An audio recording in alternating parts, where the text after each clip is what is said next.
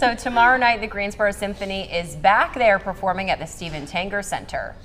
Yeah, and joining us now to share more about that performance is Robert Moody. He is the conductor for the Greensboro Symphony's performance tomorrow. Good morning, Robert. Thanks for joining us. Good morning. Great to be here. Excellent. Well, first I want you to talk about how you got started in your career as a conductor, and I guess include in that, how do you make the transition from a musician to a conductor? Yeah, sure. So I don't come from a classical music family.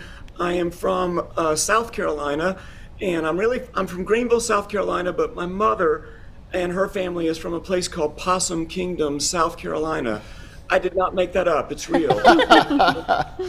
You can imagine there was no Mozart or Tchaikovsky in Possum Kingdom. No. So in the 4th grade in the public school system, a teacher came to our class and wanted to sign up kids to be in the strings class.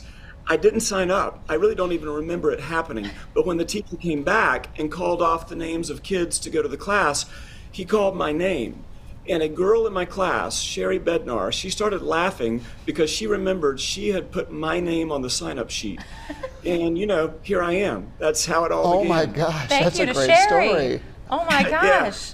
I picked the cello, and I played the cello to this day. I also was a singer, and by the time I was in high school, I was really struggling between, should I sort of push towards being a singing career or a career as a cellist? And that's the moment when I got interested in conducting. The Chicago Symphony came on tour to Greenville, South Carolina. I saw them. I went with my class. Actually, Greenville has a high school for the arts.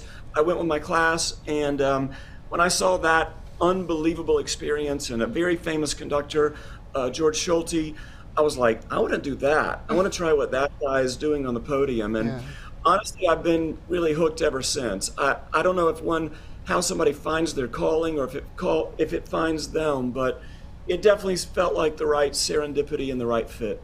Wow, and here you are today. So Robert, tell us about this weekend's concert. What can people enjoy about it? Yeah, it's going to be a great concert. This is the kickoff of the Masterworks, the big classics concert for the Greensboro Symphony this year. And, you know, if people haven't been to a concert in a while, I have to tell you that we have something to offer that really, it's unique in the 21st century. With AI and virtual reality and amazing laser light shows, what we can offer is live music. And there's nothing that replaces live music. I don't care if it's a 4-piece combo or a band, but when it's 75 people, it's really an amazing experience. So I encourage folks to check it out. The second half of the concert, one of the most famous pieces of music ever written, Beethoven's 7th Symphony. If it helps you to put this in context, the music from Beethoven 7 was the main music for the movie The King's Speech, if you guys remember that movie. Yeah. In the first half of the concert is really all sort of a Spanish Latin feel. The opening work is by a Mexican composer, Arturo Marquez, Danzón No. 2.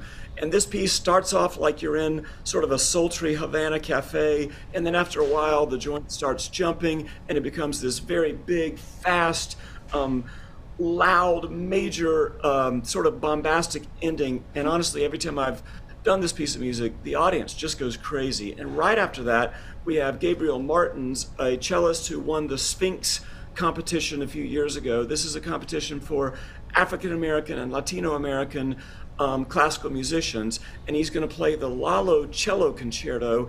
And this work, Lalo was from France but of Spanish heritage, and it has a completely Spanish feel to it. So if you know that sort of papa, papa, you know, that kind of like, I like to be in America, that Spanish feel, that Latin feel, that's what you're going to get in the first half of the concert. It's incredibly cool. Sorry to cut you off. We're running out of time here, Robert, but I do just want to mention to folks at home, this is also your audition to become the director for the Greensboro Symphony. So, you know, maybe some positive reinforcement in that audience would be good for you. So we want to let people know the details of this event. Thank you so much for being with us this morning. The Greensboro Symphony back tomorrow night at 8 p.m. That performance is at the Tanger Center on North Elm Street. You can grab your ticket right now at greensborosymphony.org.